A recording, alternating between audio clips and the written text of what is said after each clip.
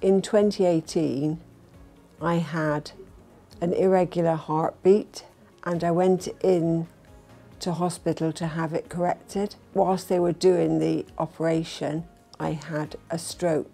That led to what I have now, which is no use of my left side. My muscles tighten up. So just by stretching and keeping moving on these machines, that's making them work.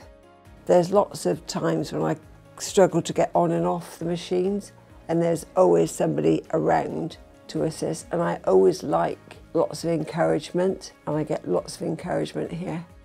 I'm managing to maintain my active lifestyle and also maintain or get nearer to the weight that I used to be, and for a woman that's really important.